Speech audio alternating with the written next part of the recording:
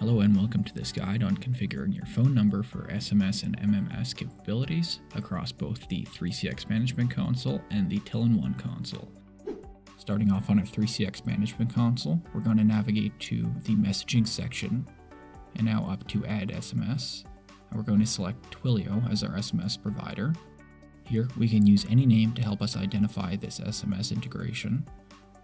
We will now need to gather our account SID and auth token from our One Console dashboard, but be sure to keep this tab open for now. Now on our One Console dashboard, we're going to select the Show button under 3CX Private SMS Messaging Credentials, and now we'll need to press the eye icon next to both the account SID and account token. We will now need to copy and paste the account SID to the account SID field, as well as the account token to the auth token field on the 3CX side. Now that that's done, we'll be heading back to our One Console to configure our number for SMS, but before we do, let's copy this webhook to our clipboard as we'll need this shortly. Back on our One Console, we're going to navigate to SIP, and now Phone Numbers. We can now locate the phone number we wish to configure and select the ellipsis here and then select View Number. Here we can enable SMS via the slider.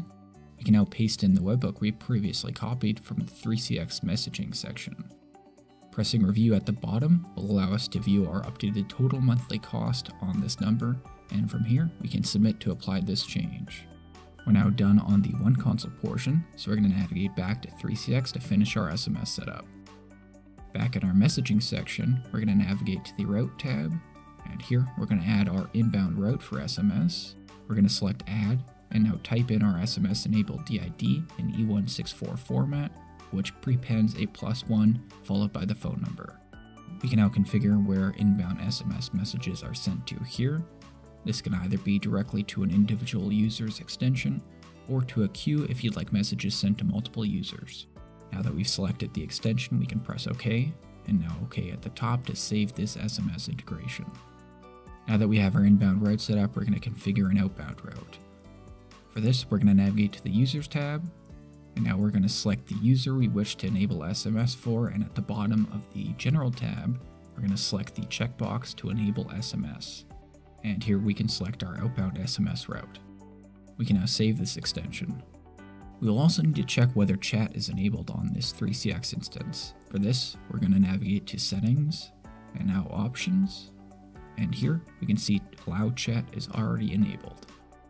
As an additional note, MMS will not function if your messaging integration was added in 3CX version 16. The integration must be added or remade after upgrading to 3CX version 18 for this to work. If you're unsure when your integration was added, the messaging webhook will include V2 here for a non-MMS capable integration, or a V3 for an MMS capable integration.